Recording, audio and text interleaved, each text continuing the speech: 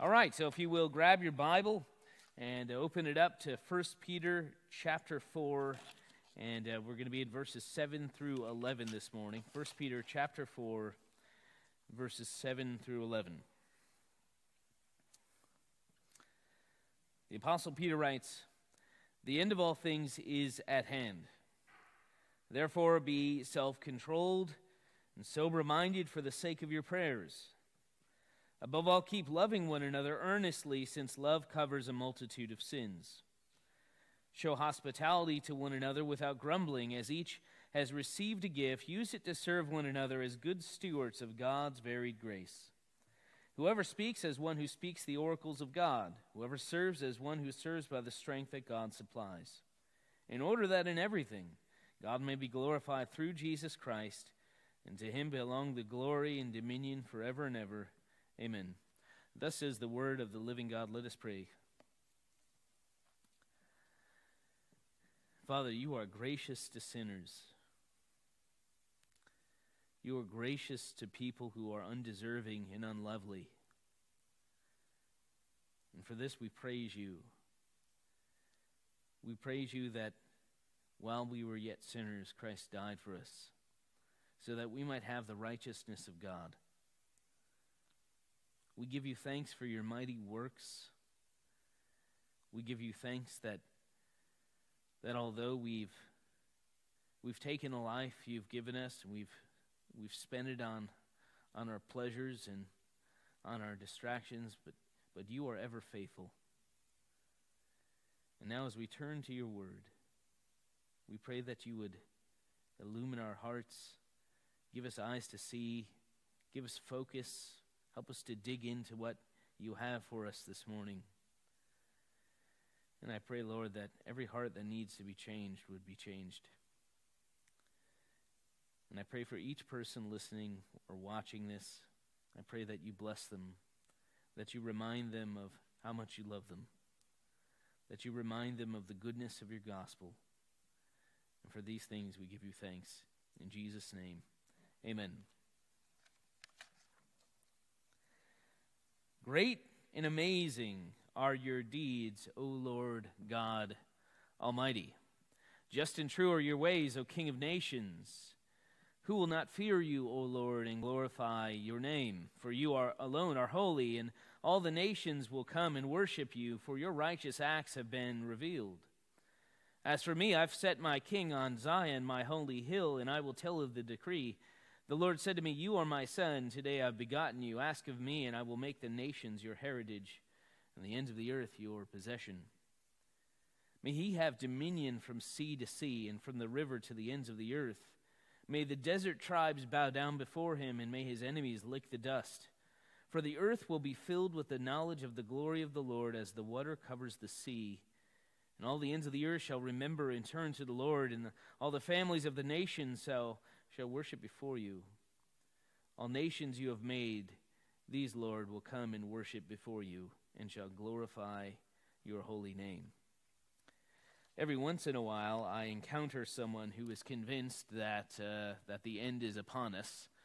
This is especially so with regard to the pandemic. I've encountered a number of people on the interwebs that have claimed to me that this is the beginning of the apocalypse, and that we all should prepare for tumult and perhaps a tribulation.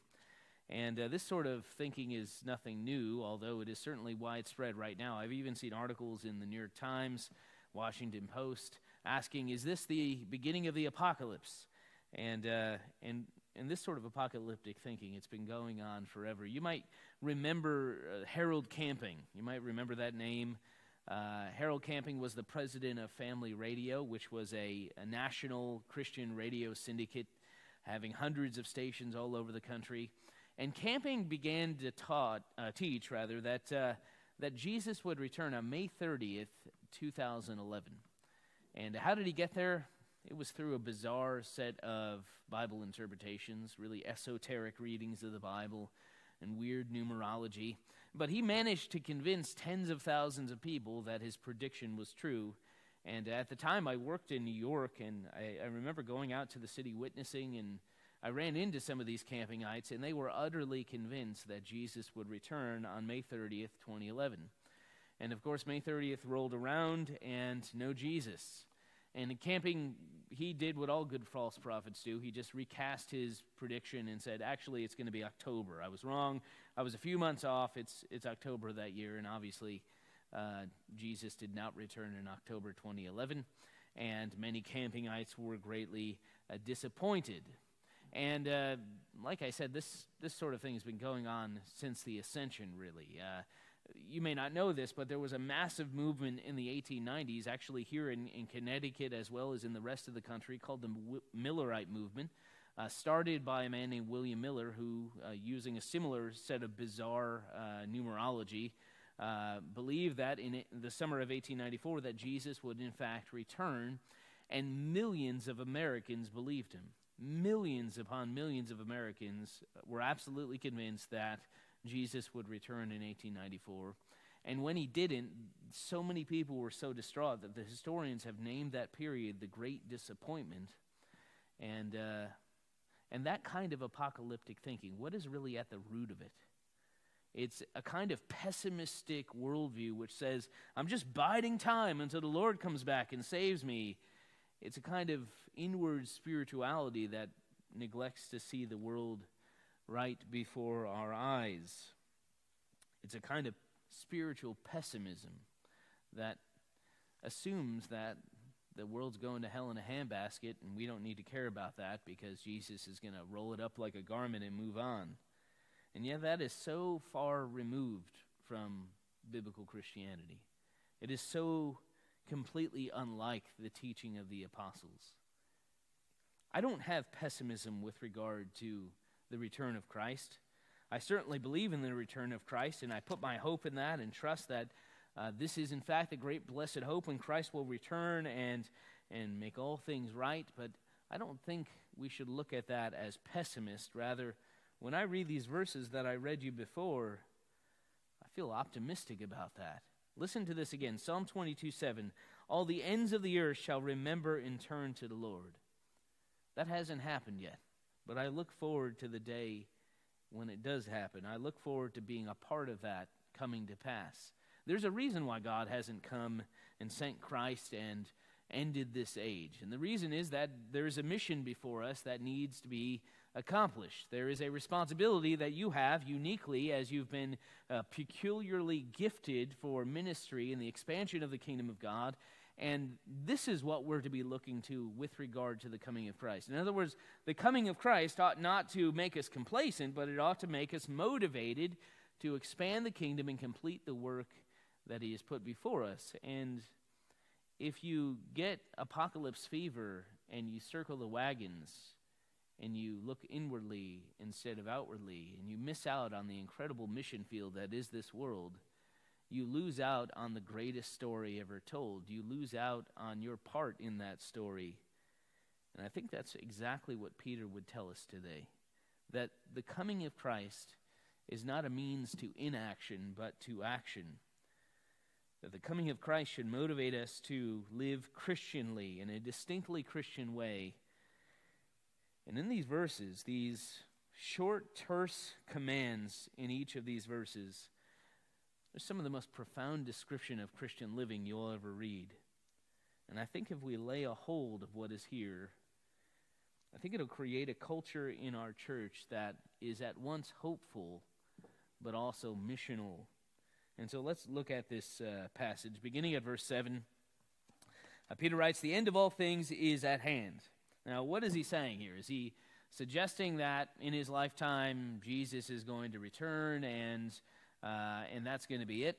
Probably not, because Jesus told Peter how he would die. If you remember, Peter denied Jesus 3 times, and Jesus asked him 3 times, "Do you love me?" restoring him. And then Jesus, the text says in Matthew, told Peter how he would be martyred. And of course, that is precisely what happened. Peter was in Rome, crucified upside down for his faith. And so I don't think what Peter's saying here is Jesus is coming back in his lifetime or even in the lifetime of his readership, or at least the first century readership. And we get a little hint of that at the underlying Greek. The term here translated end is not typically the term you would use to describe the final consummation and the new heavens and new earth. Rather, the term here is telos, which has some English cognates. You might think of teleology, which is the study of the fine design of creation. But the term telos connotes this idea of meeting a goal or passing the finish line. And so when Peter says the end of all things is at hand, you could translate it, the end goal of things is at hand. He's not so much talking about the second coming necessarily, but the final consummation in redemptive history. I mean, think about it. All of the major events of God's plan of redemption have already occurred, save two, right? The creation has occurred, the fall, the covenants established with Noah and Moses and Abraham, the exile, the return, I mean, all of the things, the incarnation, the crucifixion, the resurrection, the ascension. The only thing that has yet to come to pass is the gospel spreading throughout the entirety of the world and Jesus' return. And so from Peter's perspective, redemptive history, we're at the very end of that. We're in fact, the last days. But to say that we're in the last days doesn't mean we only have a few days left. It's a manner of speaking, a very Jewish manner of speaking, saying that God is about to end redemptive history as we know it. But that doesn't mean it's going to happen tomorrow. Rather, the Bible would seem to give us the inclination that the gospel must spread throughout all of the known world so that every tribe, tongue, people, and nation can worship the Lord of glory on behalf of their salvation. And so, better what Peter is saying here is that the end of all things, the consummation of all things is at hand, both on a meta-narrative level in redemptive history and then also individually. The end of all things is at hand for us. The goal is coming towards us. The mortality rate is 100%, and we especially sense that today, and that's true about believers and unbelievers alike, and your end will come. The day you will die is coming quickly, and you will go before God either as one of his children with Christ as your mediator, or you will go before God so that he can give you the full amount of what justice requires for your sin. The end of all things is at hand. We're on borrowed time, as it were. We don't have all the time in the world. Rather, as Paul says, the days are evil. Time is running out. And in light of that, Peter says, therefore, be self-controlled and sober-minded for the sake of your prayers. Notice, in light of the coming of Christ, in light of the consummation of redemptive history, Peter's command is not inaction, but action. In light of this, be self-controlled and sober-minded. The term here translated self-controlled. The root of that term is Sophia, which is the Greek term for wisdom.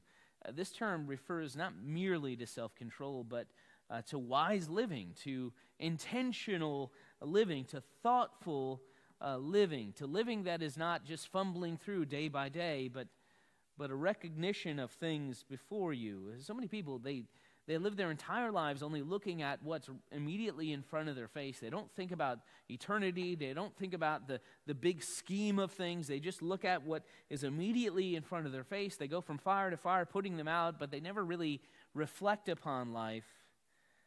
But to be self-controlled in this sense, to be a wise liver in this sense, means that we think about things, and that results in a change in our behavior, whereby we are self-controlled, where we recognize what is valuable and what is not, what is wise and what is unwise.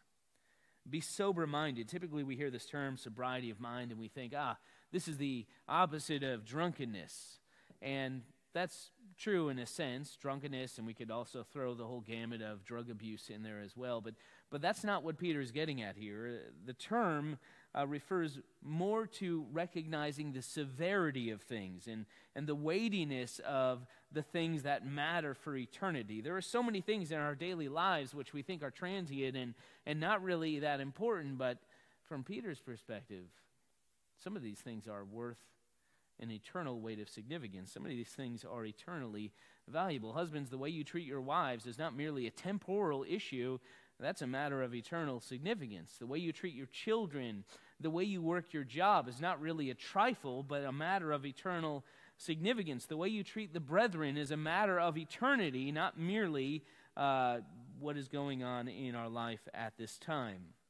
And so to be sober-minded in this sense is to recognize that there are things that have eternal value and significance.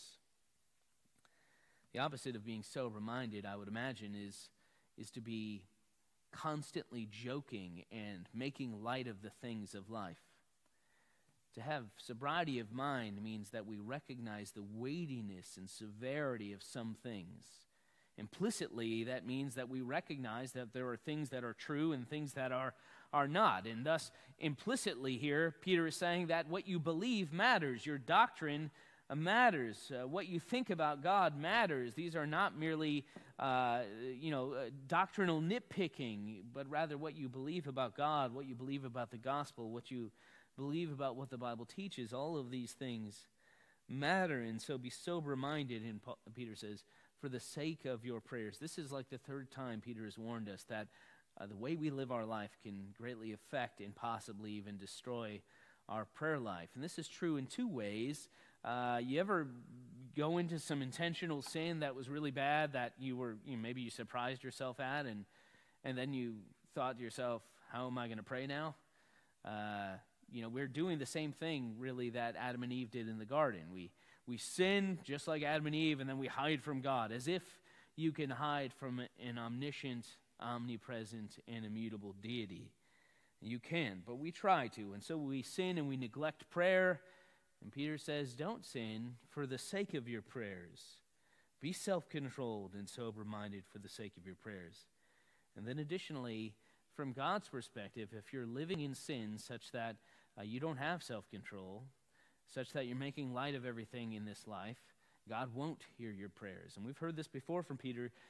He tells husbands, if you mistreat your wives, God's not hearing your prayers. You shouldn't expect God to answer your prayers if you're mistreating the daughter that he put in your hands.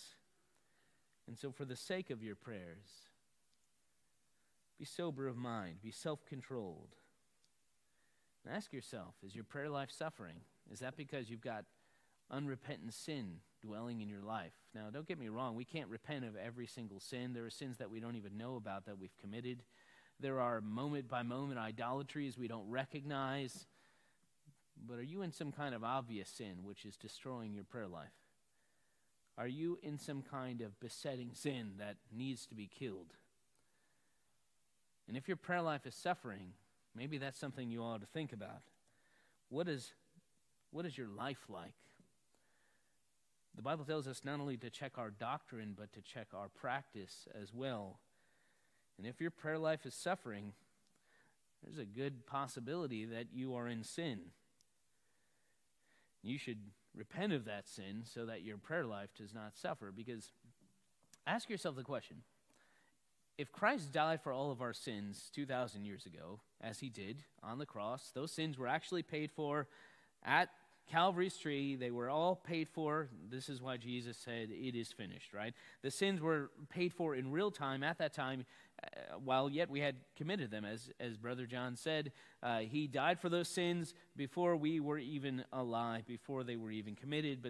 But so committed was Jesus to your salvation that he provided it for you before you were even born. But if that's the case, then why do we continually need to go to God and seek repentance and forgiveness? If Jesus paid for all of our sins, then why would we need to keep going back and offering forgiveness, or rather offering repentance to God, pursuing repentance?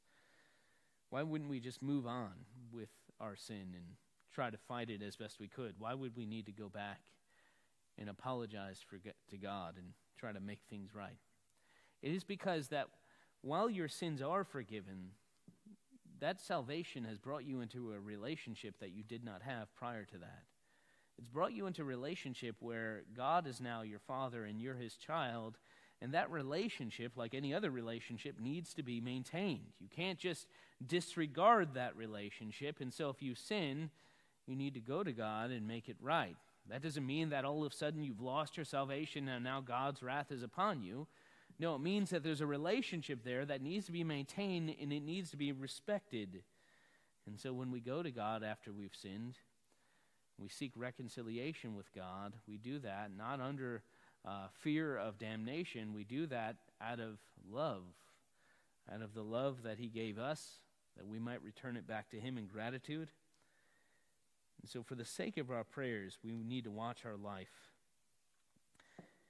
And the coming of Christ and the consummation of all things should be the impetus leading us there, that because time is short, that is, the time of our lives are short. Ask any person who is at the end of their life, how quick did it go? And they'll tell you. But also, time is short in redemptive history, and this should motivate us to watch our life and to make our doctrine match up with what we do. Then Peter writes in verse 8, he says, above all, keep loving one another earnestly. Notice this. Above all, out of this virtue list here, this is the most important one. Above all, keep loving one another earnestly, since love covers a multitude of sins. Now, why is this the most important facet of this section? Above all, keep loving one another earnestly. Literally, it's keep having love for one another. That's the underlying Greek there. Keep having love with one another. It's a present active participle, meaning continually, actively seek love for one another, since, or because, love covers a multitude of sins. This is Paul's recipe for church unity. It is recipe for the flourishing of the local church. The recipe is love for the brethren, a kind of love that you don't have for the unbelieving world, a special kind of love that you have for God's people. Every once in a while, I'm reminded of the fact that when I came into the pastorate, there were a variety of people that left our church.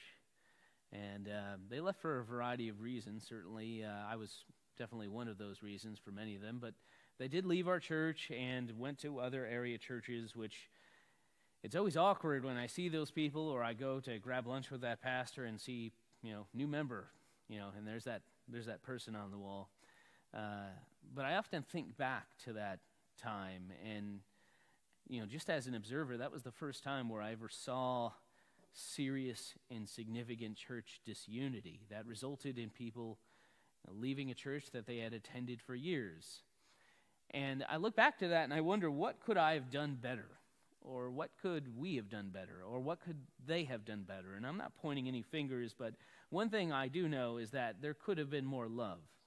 Love needs to be the ultimate and foundational presupposition in terms of the way that we deal with each other as fellow Christians and as fellow church members. That kind of love should be our default position, so that when somebody offends you and you need to go to them because they've offended you, you're not going there to seek revenge.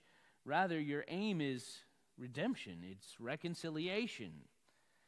And if we act that way, multitudes of sins will be covered, meaning that they'll be atoned for. They'll be covered by the blood of Christ, and the gospel will win out. I mean, think about it. Does somebody ever really offend you or sin against you, and you go to them and they think you're just going to chew them out or berate them or something, and then you respond to them in a kind way, in a merciful way, and you demonstrate that you love them? And what does that do to the offense? It just simply dissolves it. What is love fundamentally? Love is a commitment to someone else's flourishing. That's what love is. It's not mainly a feeling like our culture says.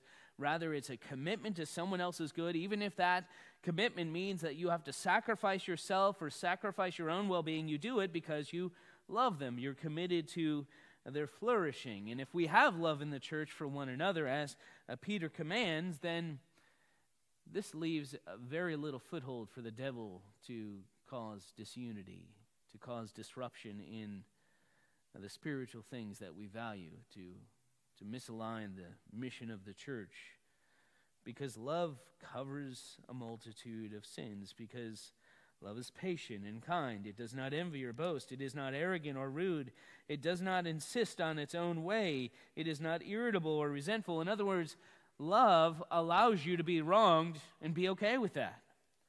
Because love fundamentally is other-centered, not me-centered. Love is the very opposite of self-centeredness. Love does not rejoice in wrongdoing. It rejoices with the truth. It bears all things. So when you're offended or when somebody greatly sins against you in the church, You don't bust into that consumerist mentality that is so prevalent in our culture and say, I'm just going to find another church that I like better. Rather, you're going to pursue redemption in that situation because you're an ambassador of Christ and a minister of reconciliation, and because you love that person. That consumerist culture is so very common, where we think that if there's a problem, throw this thing out and get a new one. If the church bothers you, something happens in the church you don't like, there's something that is said that rubs you the wrong way, ditch it and find another one. There's 500 other churches down the street. But that's not what Peter's envisioning here. Peter's envisioning a kind of church where even bold sin against one another is redeemed by love. Fundamentally, love is the willingness to be sinned against and pursue someone else's good. You can say that you love people, but if you're not willing to be sinned against and still pursue their good, then you don't really love them. When you think about the way we love our children, we get sinned against by our children all the time, right? Because they're growing up, they're learning, but you're nevertheless committed to their flourishing. You're going to love them no matter what, and that is the same kind of attitude we need to bring into the church, and it's the same kind of attitude that will give the foundation of flourishing within the church, such that the church expands its mission, expanding and building in the kingdom of God. And so above all, keep loving one another earnestly. Love covers a multitude of sins. If you're wondering, what should I do in this situation? Someone has sinned against me, or have I've sinned. The word you need to be thinking about is love. What would be the loving thing to do? In other words, what would be the thing that I might do where I might demonstrate my commitment to this person or these people's flourishing? And that is a wise path to live. Verse 9, showing hospitality to one another without grumbling. Here, just another participle sort of connecting the last verse, hinting at the fact that hospitality really is simply another form of love. In fact, the underlying Greek word, the root word, is phileo, which is the word for love in Greek. And so hospitality is just love or benevolence for people that are outside of your circle of friends.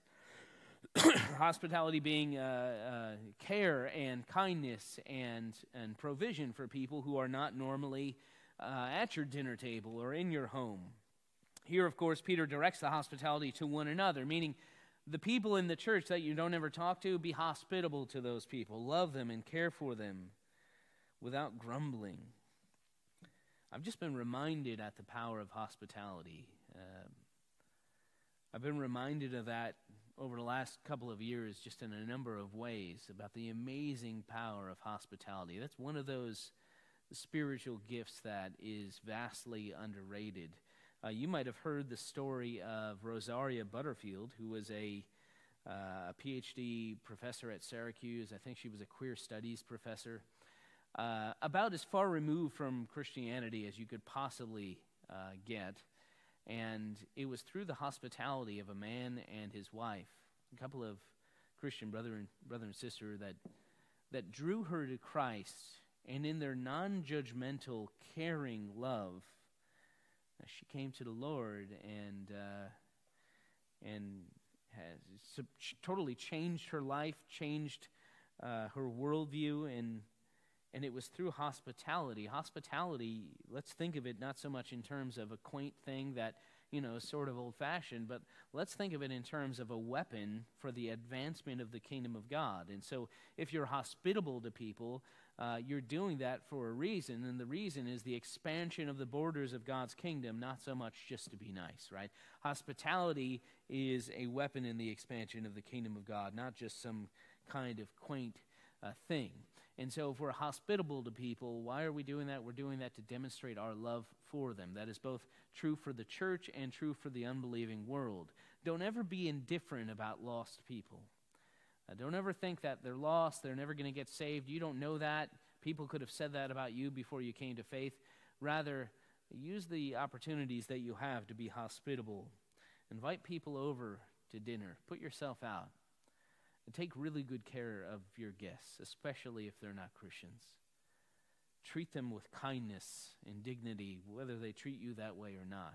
Let yourself be taken advantage of in order that the gospel may be given, in order that God's grace may prevail. Verse 10, he says, as each has received a gift, use it to serve one another as good stewards of God's varied grace. Reminds me of what Paul says in 1 Corinthians 12. To each is given a manifestation of the Spirit for the common good. The same Spirit, but many gifts. The same Lord, but a diverse body. And what Peter is hinting at here is that you have been given a very unique and peculiar gifting from God.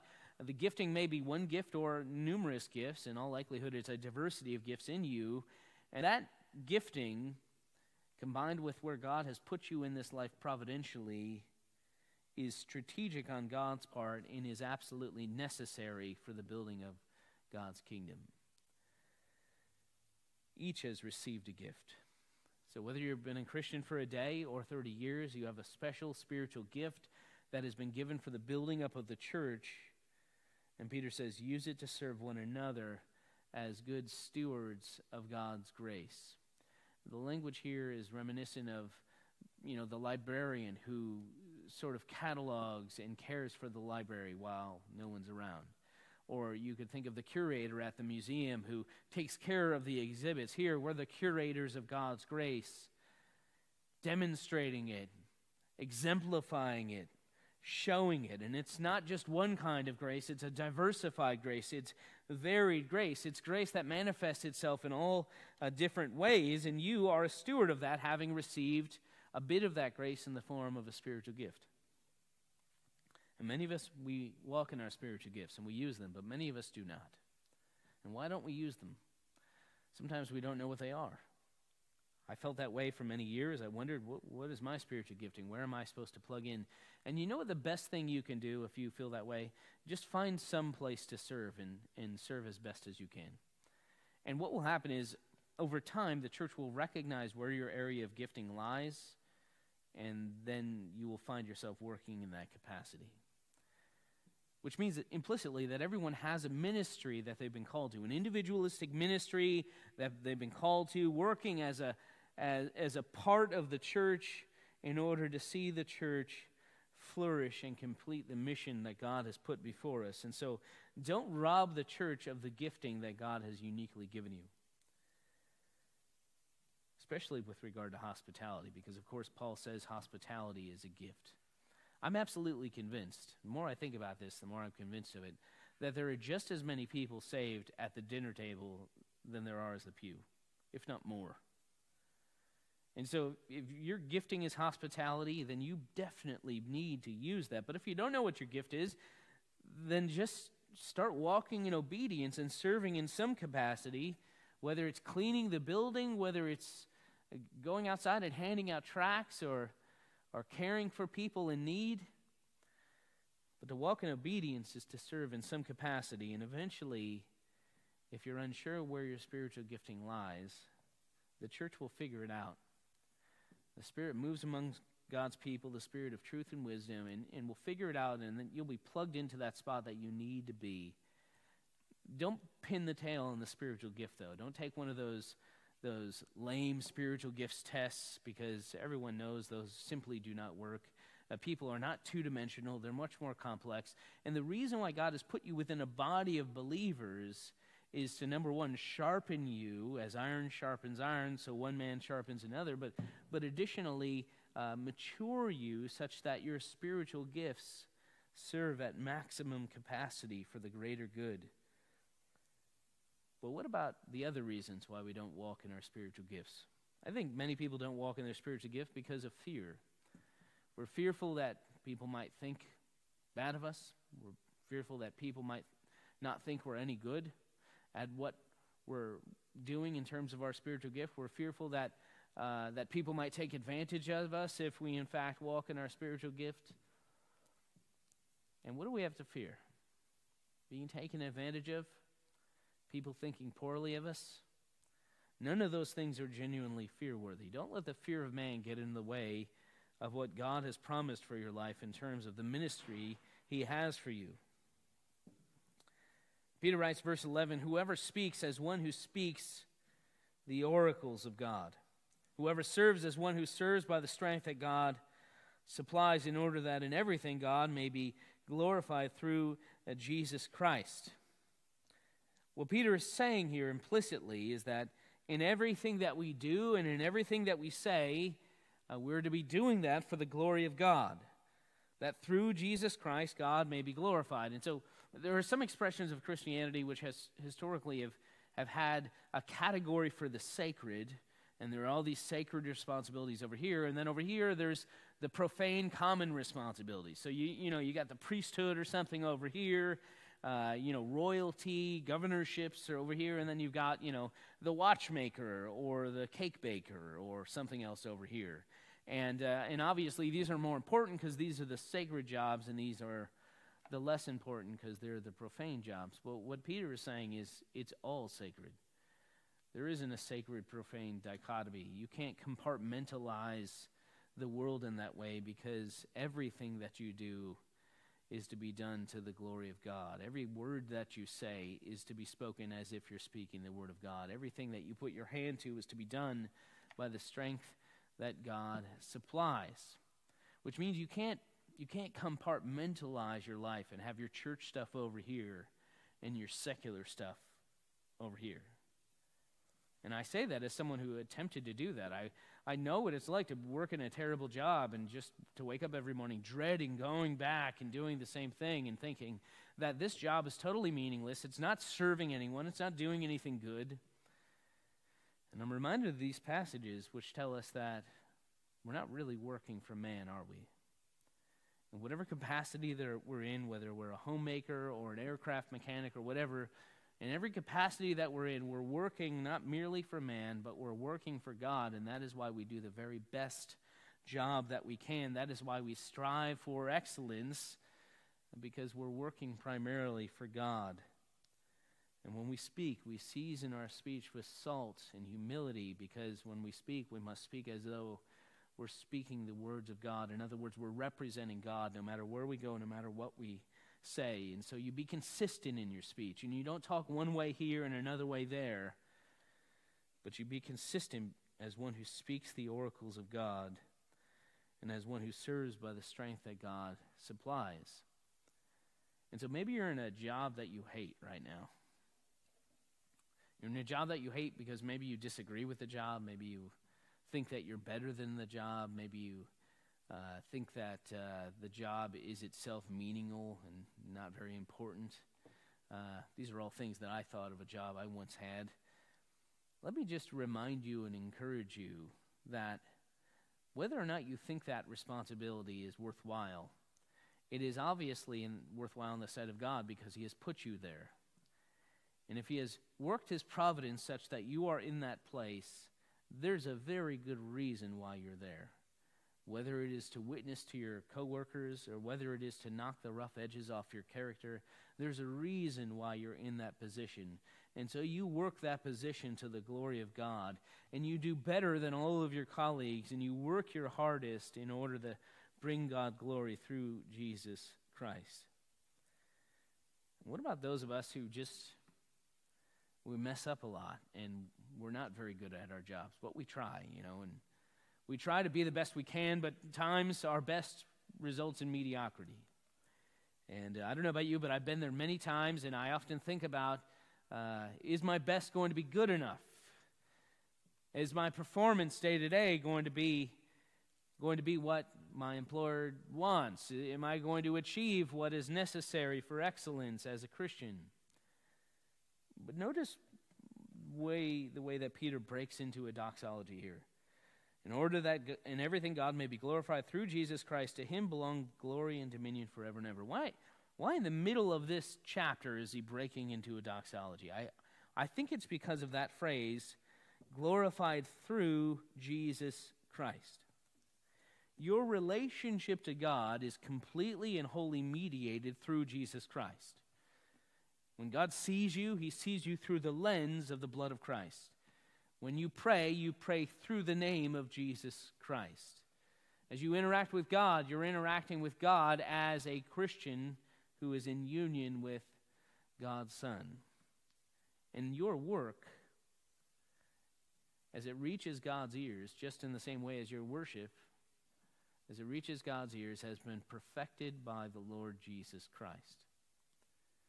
And what matters is your intentions, your sincerity, and your honest efforts. And when you walk in the path of obedience and you work hard as worship, that worship is perfected when God hears of it, so to speak.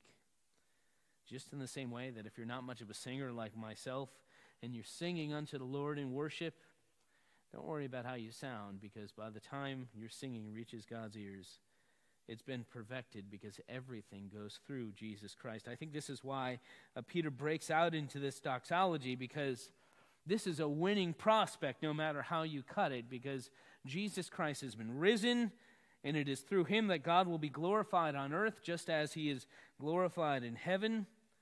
And this is why Peter can say, to him be glory and dominion forever and ever. It's ambiguous as to what the referent is. Is this talking about God the Father? Is it talking about Jesus Christ? I think it's purposely ambiguous. I think Jesus gets the glory as he glorifies his Father. This was the pattern in the Gospels. Father, I glorified you on the earth.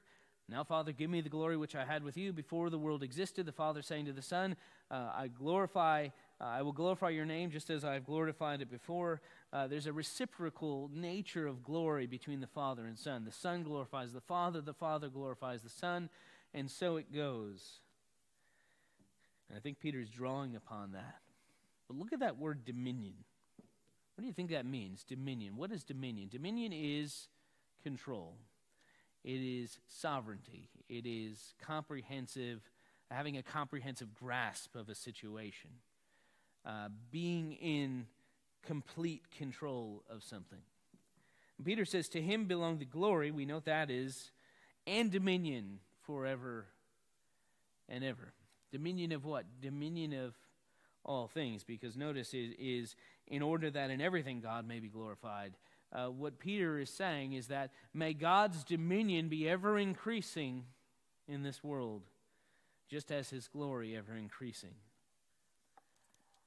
It sounds to me like optimism. I'm just going to be real honest with you. It sounds to me like utter optimism when Peter thinks about the end of things, when he thinks about the fact that the end is near, that the end is at hand.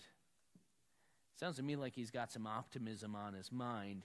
And I wonder if he's thinking about those passages that we read earlier, because Peter's constantly drawing upon the Old Testament repeatedly to develop his epistle.